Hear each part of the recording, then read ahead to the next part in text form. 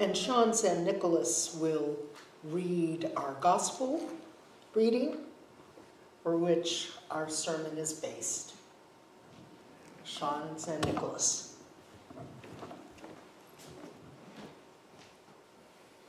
Good morning, everybody. Good morning. This morning I'm going to be reading Matthew 9:35, 10:8. Jesus went through all the towns and villages, teaching in their synagogues, proclaiming the good news of the kingdom and healing every disease and sickness. When he saw the crowds, he had compassion on them, because they were harassed and helpless, like sheep without a shepherd. Then he said to his disciples, "The harvest is plentiful, but the workers are few. Ask the Lord of the harvest, therefore, to send out workers into his harvest field."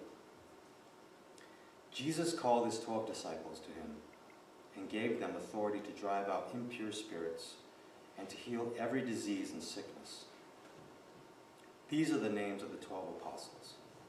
First, Simon, who is called Peter, and his brother Andrew, James, son of Zebedee, and his brother John, Philip and Bartholomew, Thomas and Matthew the tax collector, James, son of Alphaeus, and Thaddeus, Simon the Zealot, and Judas Iscariot, who betrayed him. These 12 Jesus sent out with the following instructions: "Do not go among the Gentiles or enter any town of Samaritans. Go rather to the lost sheep of Israel. As you go, proclaim this message: the kingdom of heaven has come near. Heal the sick, raise the dead, cleanse those who have leprosy, drive out demons. Freely you have received, freely give." Thank you.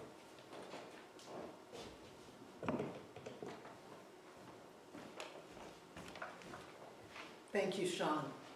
God's blessing on the reading, God's blessing on those who hear it.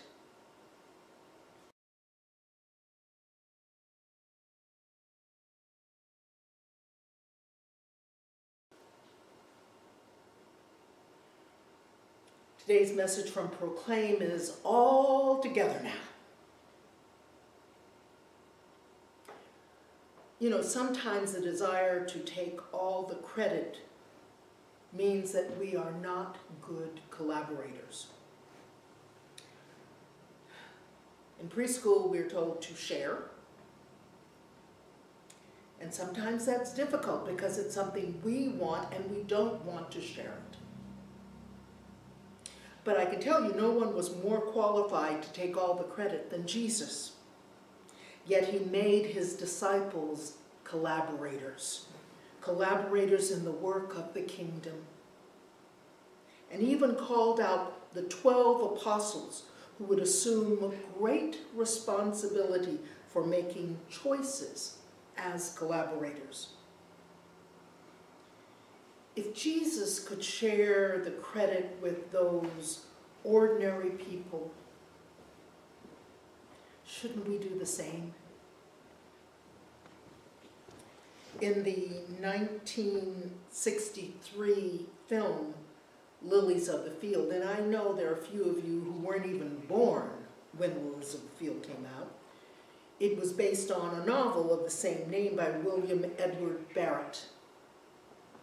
I mean, this was a groundbreaking film because it won an Oscar for Sidney Poitier.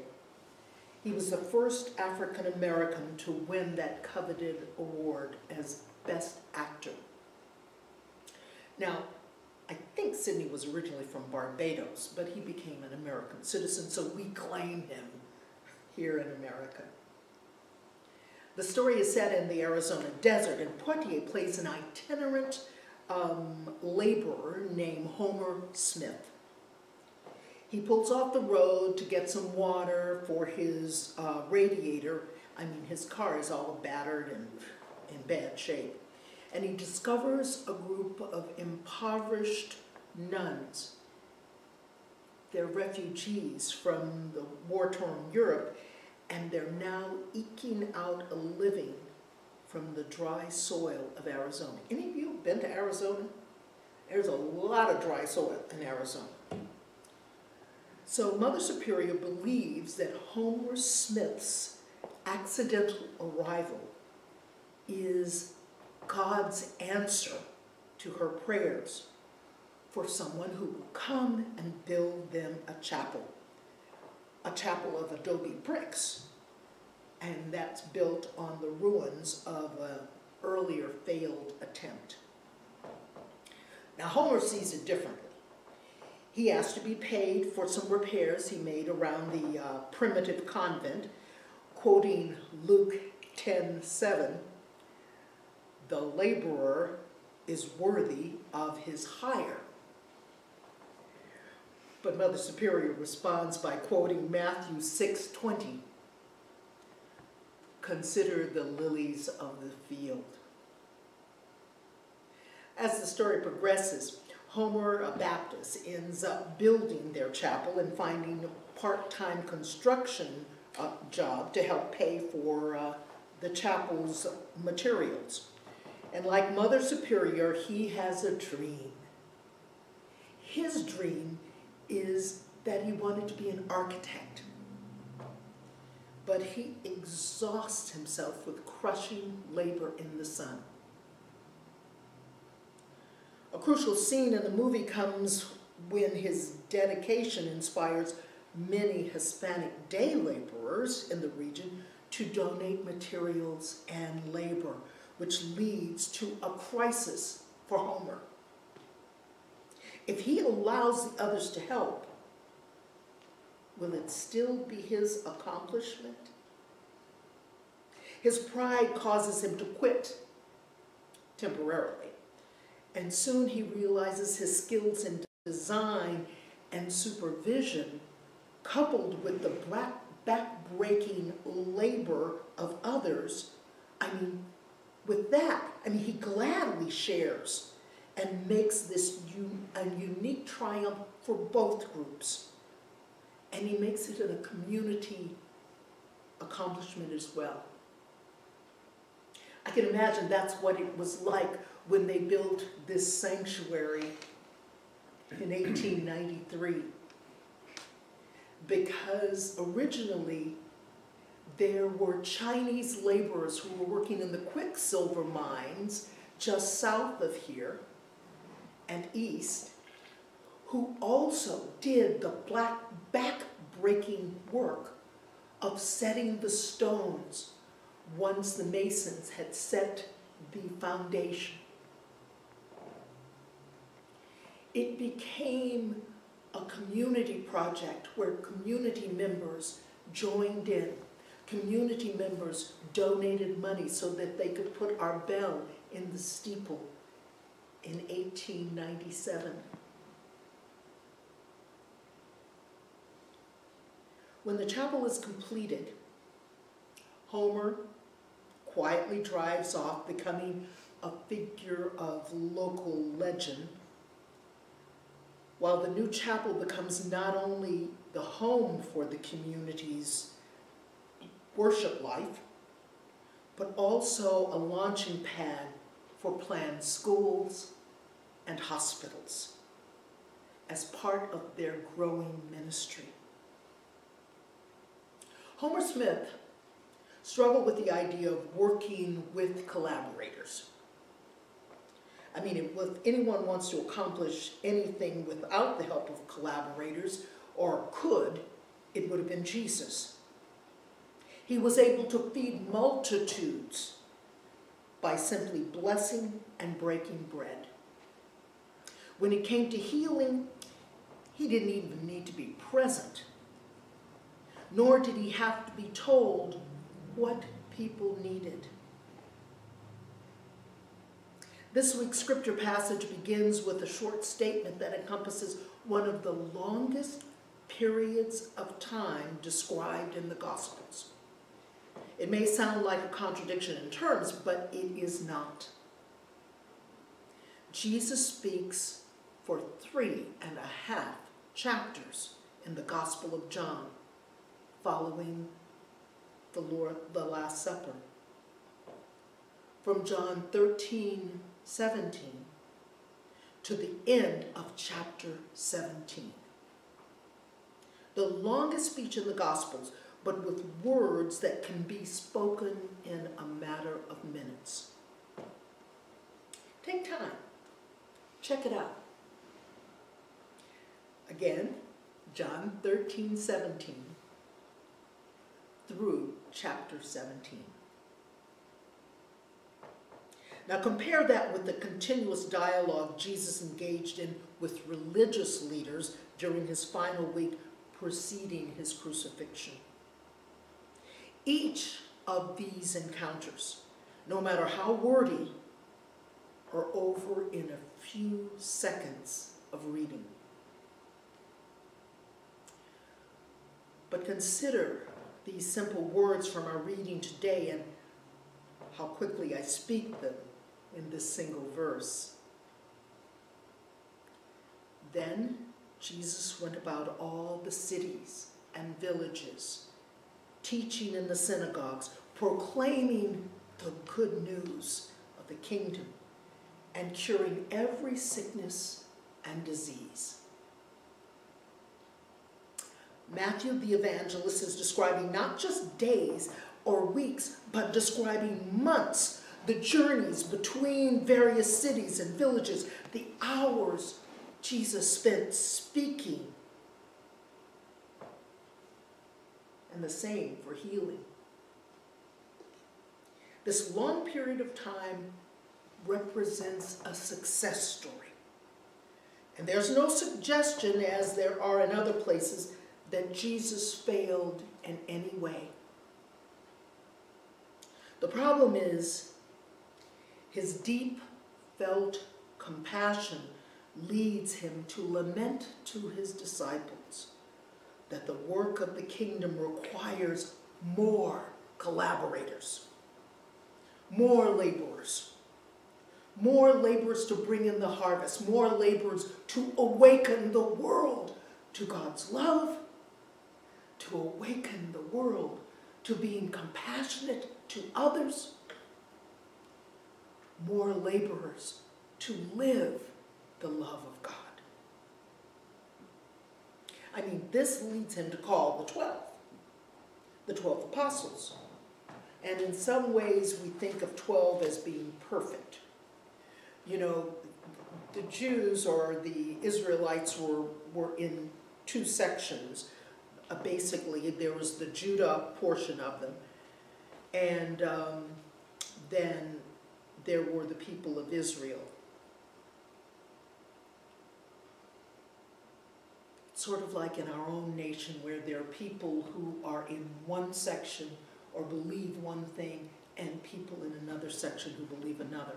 In fact, had there been DNA tests available, they would no doubt have shown that all 12 tribes were represented in the populations of Judea and Galilee.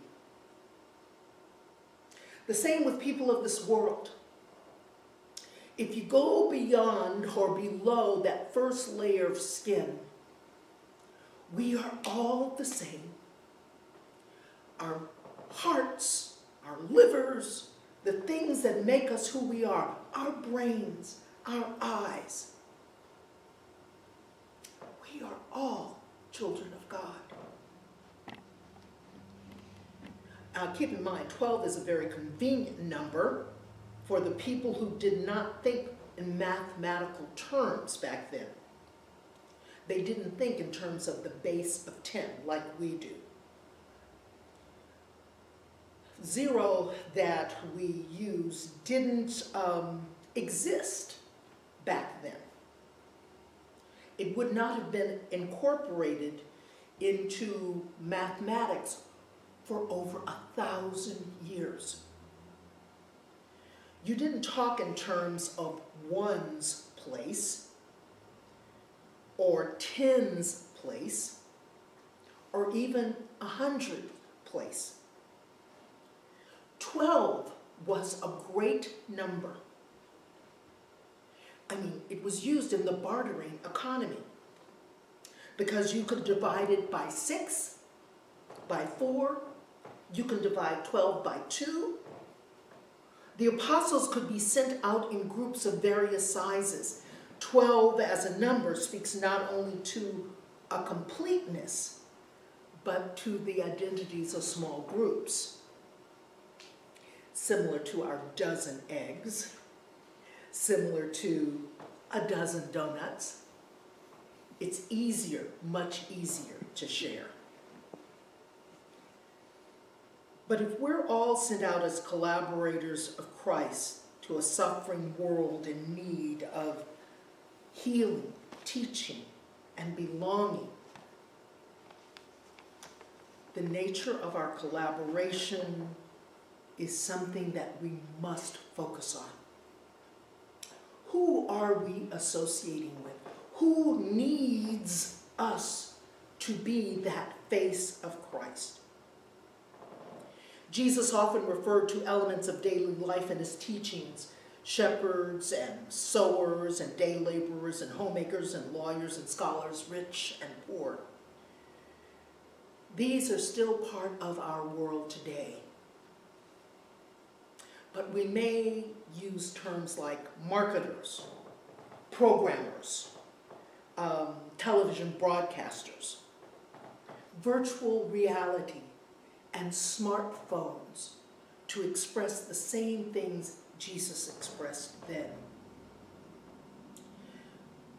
It's up to each of us to decide what's the best way to interpret Christ's teaching in 2020. We have intelligence, but do we have experience? Are we meant to share the compassion of Christ with others? Are we meant to be the helpers? You know, the name of the 12 apostles don't necessarily tell us about those collaborators, even though there is sort of a little definition of who they are. And they were very different. Just as we, as Christians, are very different. We have different ways in which we've grown up. Some have grown up in the faith all their lives. Some are just coming to the faith. We don't expect everybody to know everything. There is no perfection, and it is not a requirement to be part of this Christian process. I can assure you perfection has not been a part of offering virtual Sunday services. But we have collaborators. I don't have to do this alone. I have people to help, to offer the message, to hear different voices, to know that each of us is on a different path to knowing God. And our job is to open that path for others, to collaborate with Christ, to collaborate with us here at the Middletown Methodist Church. I mean, we all have a part of the work of Jesus.